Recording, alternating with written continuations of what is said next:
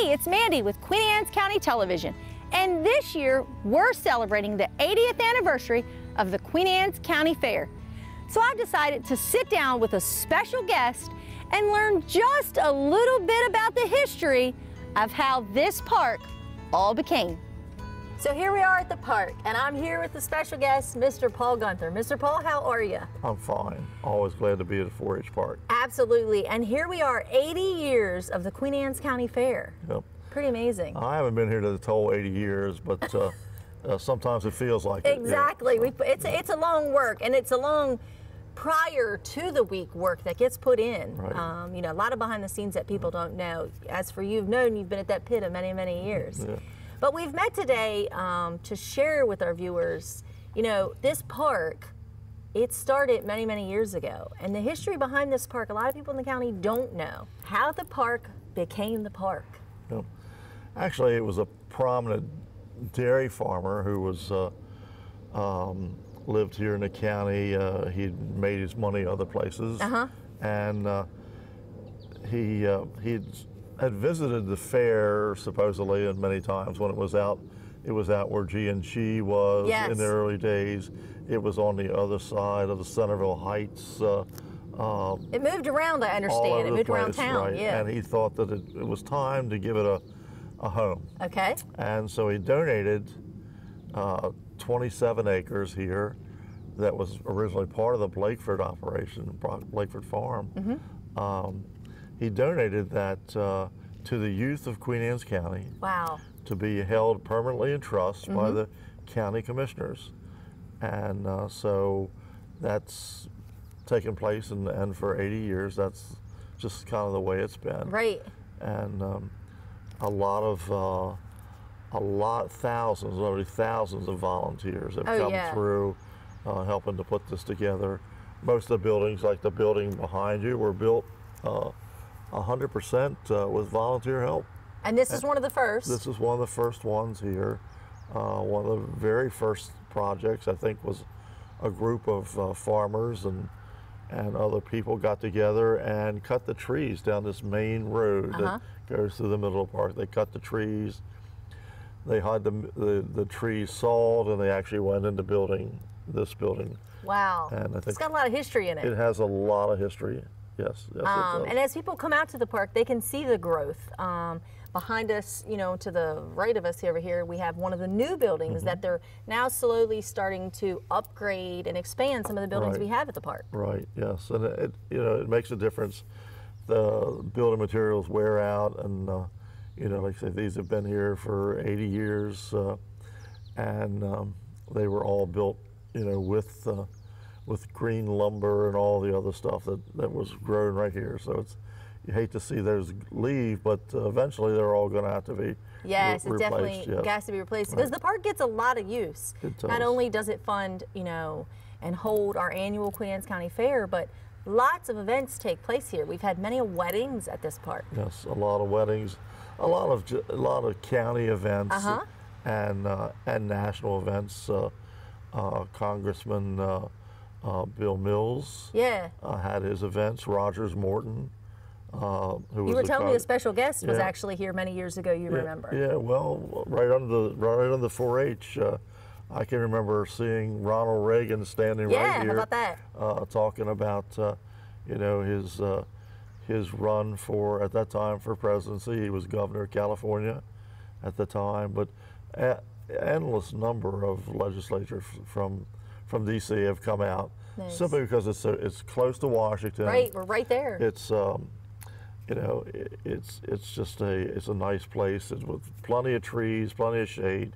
You can get large amounts of people in here and feel very secure that everything's going to be okay. And the nice part about it is people don't know. You know, you host an event outside, never knowing what Mother Nature is. There's always accessibility to a building. Right. I think the last I checked, there was about 11.5 acres of roof area here that's covered.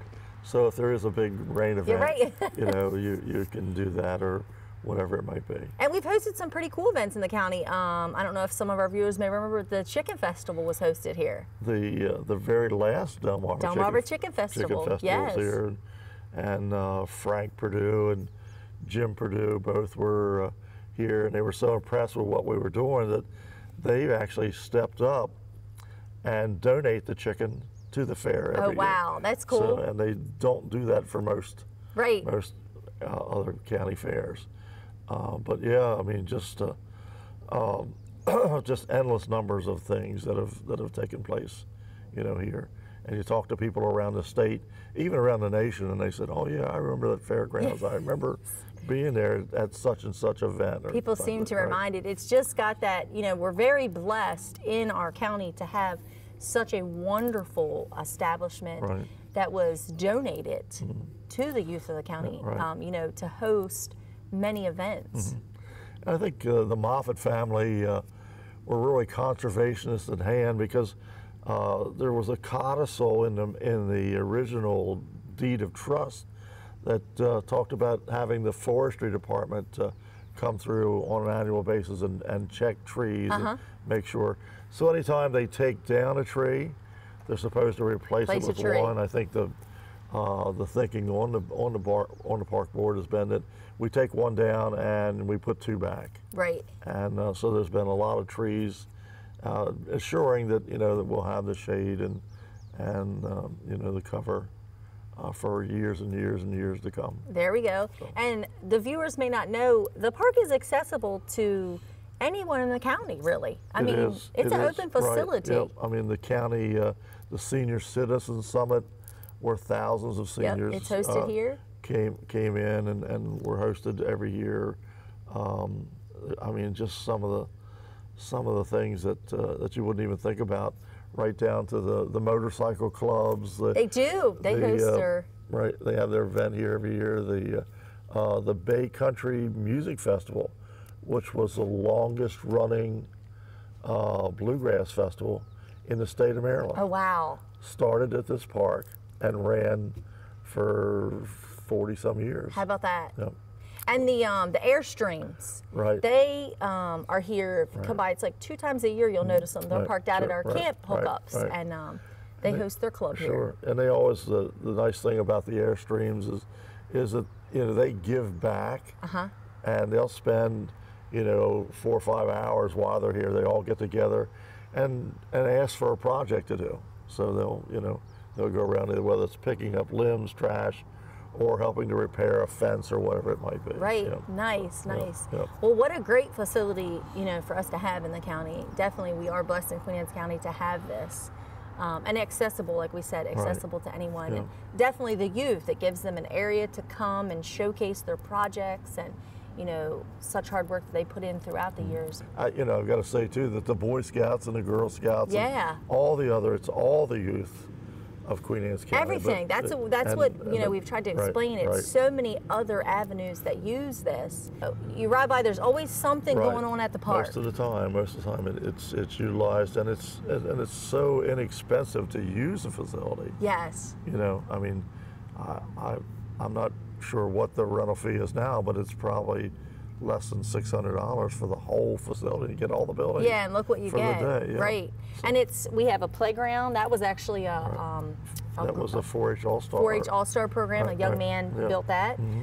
So there's a playground for kids, something for kids to do. You know, there's shade. We're definitely talking about the shade. So definitely, why not utilize it in our county? And now it's grown too, because one of the last federal projects that Senator Mikulski helped get through was adding the additional 15 or 18 acres to the back. It's now our parking area, which they're actually over there today putting some stones down, getting ready for the fair. But that was one of the things that she wanted to leave as a memory. Right, and it's kind of neat, you know, us being in the county, we have so many memories of the fair and everything. You know, you just take a walk around the fair and you see different things. We have our, at the park, we have our brick memorial garden. Right. And benches. You'll see benches around the fair that family members have donated, and certain buildings have been put in memory of people and things like that. You know, it's a great place for you know, families where their families were so involved, you know, to come back and, you know, donate stuff to. Yeah, I mean, if you go back and look, I mean, you go back just to a search through the Record Observer, and you would probably have to spend a week, maybe two, right, just to get the pictures of all the great stories that. Oh yeah, I mean, you've brought me some amazing ones here. Some of the great stuff that we have going on here, and a lot of locals in the county that people don't know that have put so much into this part. Yeah, and there was a quote that I remember talking to the judge in Centerville. It was known to be pretty rough on people that had kind of swayed from the life that they should have been living, right? And talked about. He told me one day. He says, "Mr. Gunther says, you know that I don't remember ever having a 4-H'er come before me in my courtroom." And I went back and I looked at the valedictorians and the salutatorians of our schools. They were all 4-H members. You know, they'd all been used and all had ties right to this facility. Interesting, isn't that something? Yeah. So so it has a speaks volume. It does, and actually, it not only just of the child itself, but it brings the family together. Because it's more than just the child. Oh, it's generations. Yes, right. You know, you come out here, it's generations of generations of, you know. I know just my family, you know, from down, I think we're into the like 5th generation showing, just from coming down, stemming down, showing animals. So it's, you know. And you go back and look, and there's some of the early accounts of the beginnings of this fair. This county was. Some of the big youth fairs that they had were always held in Centerville. And there's pictures of through the Record Observer of kids getting off the train in Centerville. Oh, really? At the old train station and marching down to the Armory and the high school, where they would have a whole day of fair. They'd bring their projects and that sort of stuff with them. And pictures of farmers bringing their prize bull loaded into a wagon that's being pulled by 2 horses. Right into town. Right into town. Yeah. Unloading it, showing it for the day. Right. So it's got quite a history. We're very lucky that definitely. We've been able to record as much of it as we have and keep that history alive. But say it's all accountable to the thousands and thousands of volunteers. Oh yeah, I mean, definitely wouldn't be what we have today without that. Exactly. Yeah. Well, thanks for sharing. What a year to share. I mean, 80 years is a pretty big celebration. So thanks for coming out right at the park and sharing some of the memories with us. Hopefully, you know, some of our viewers will enjoy hearing the stories, because a lot of people don't know the history of just what we have in Queen Anne's County. Well, I encourage anyone that hasn't been here to please come out and take a look and see what's available to you. Oh yeah, it's right at our back door. County, and get involved. Get involved.